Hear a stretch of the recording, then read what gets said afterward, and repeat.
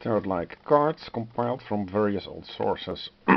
For generations, the knowledge of the collection has been passed down to tellers to be used to tell fortunes, give blessings, cast spells, and most importantly to fight the dark evils that inhabit the haunted Brambles. This morning, 2 local children have gotten trapped by the dark evils in the Brambles, and it is up to you to save them. Masks and Monsters expansion.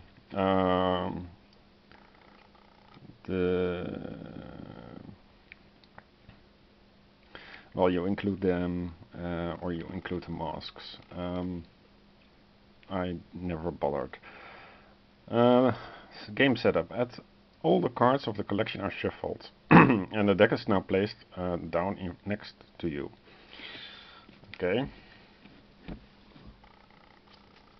So let's do that.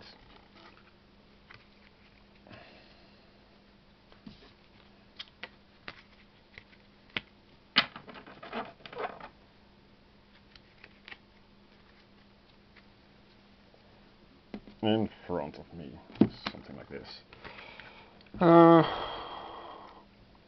6 cards are dealt face up and arranged to surround the Bramble deck.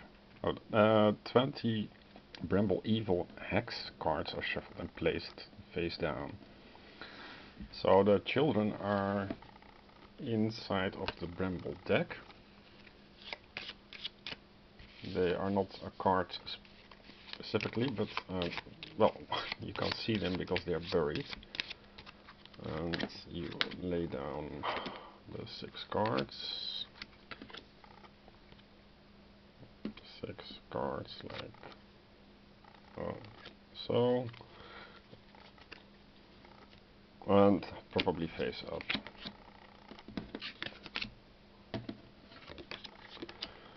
Now the relative positioning of these surrounding cards does not matter, like so. I think there are no cards that reference it. The defeat pile is to the next, and you have all the cards of the collection are shuffled and the deck is placed in front of you. The Brambles are shuffled 6 cards. The hex cards, I think, are dealt face up and around to surround. Allow a space for a hand of 6 cards to be laid face up on the table and an additional space near for the flux. Okay, so it's nice to have a small deck, a small box, but actually you need more space. So like so. And what else? Okay, so you need space for 6 cards.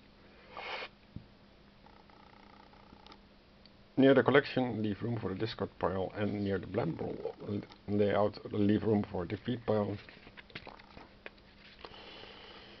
To release the children, you must play different card combinations with enough spiritual power to defeat the 20 Bramble evils. If you fail to defeat the evils before the collection runs out, that's your deck of cards, the children are lost to the Brambles forever, and probably you'll be chased out of the village. Draw a 6 card hand from the collection. Each turn you will either play 3 cards or 6 cards in combinations to defeat 1 or more of the 6 face-up cards in the Bramble layout. At the end of the turn, the cards played are placed face down onto a discard pile, and any defeated Bramble cards are placed face down into the defeat pile. 1 card from the Bramble deck is then turned face up and replaces the defeated card. So that's like something like this. And then draw enough until you have 6. The Bramble evils represent angry spirits. And then you want to find 3 in a suited row, triplet, or 3 in a row, or 3 of a suit, or a couplet ++1. There is also these flux convergence cards. So if you cannot, then there's honor cards are 11 to 14, and then it gains 1 rank in strength. So to defeat a rank 5 you need 3 in a suited row. But if you use 11 to 14 you can use any 3 cards with the same number for a triplet, and that counts as a rank 5. And there are other combinations, 6 card combinations instead of the 3 card combinations. Yeah, I played this once and barely won. If all 6 cards in the combination are honor cards. Again, oh no, that's not an increase, but then you defeat an extra Bramble card. So this defeats any 2 Bramble cards of your choice. So the 6 card combinations are very useful for the higher level cards in the Brambles. The Flux Convergence card represents the gateways between different spiritual realms. When a Flux Convergence card is drawn, immediately place it in the Flux Convergence area. Then there is the Cedar of Visions. That's the card I showed. If you have drawn the Cedar of Visions, you can place it on the discard pile and either influence the future or reclaim the past. And Sacred Shears represent the power to cut the brambles down. And there is also black curse cards, but you can resolve it.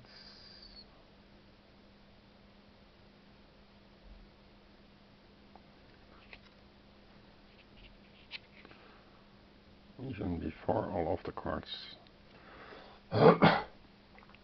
A way to get rid of the black cards is 2 cards of the same number, or any 3 card combo, or a Sacred Shears card. And that's all. There's a challenge level for an easier game. Start a game with 1 or more Flux Convergence cards in the Flux area. Okay, so I start with the 3 in my Flux Convergence area.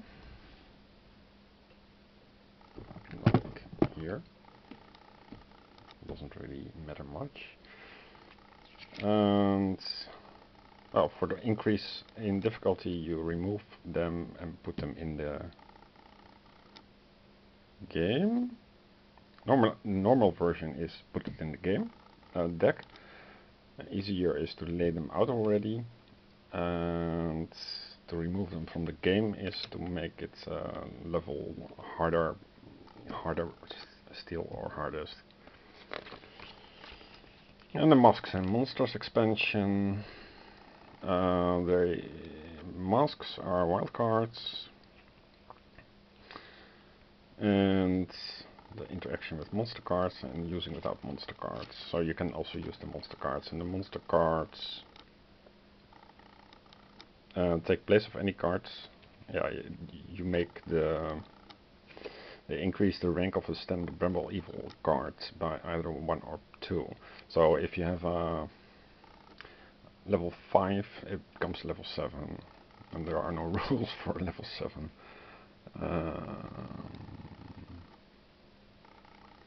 Generally, monster cards to stay combined until they both are defeated by a combination. It can okay, so you put them when you draw a monster card, you put it on a hex, existing hex, I think.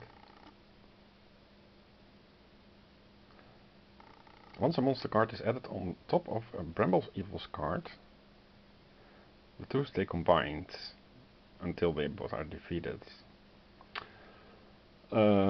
Yes, but to draw 1 card, you have to remove one first, and if it is a monster you have to draw again, I think. That's not really explained in the rules. Anyway. So it sounds nice, but the problem is this: there. The way to go for certain combinations is just too random. 2, 3, 4, 5, 6. So I draw now, by the luck of the draw, all green cards. And then let's see what this means. Clergy, nobility. The same color, but then ascending. So even when you have all green cards, the 10 and 11 is ascending.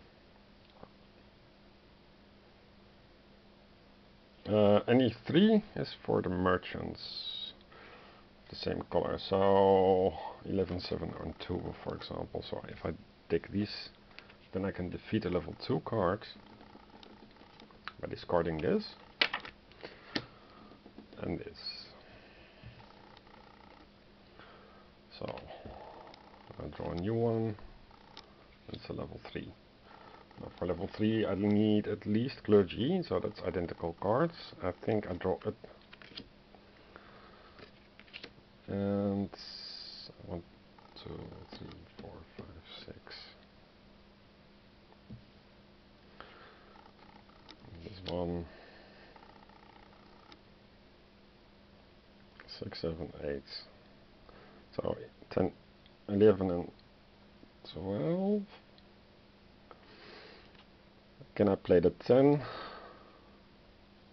for nobility? I think I can, because they are different cards. So 10, 11, 12. Defeats a level 3 Bramble. So for example this one. And I draw a new one. As you can see, this is pretty easy because I didn't really shuffle. But imagine if you shuffle, you get all kinds of stupid combinations that never work. And that's something that I really dislike. There's no control.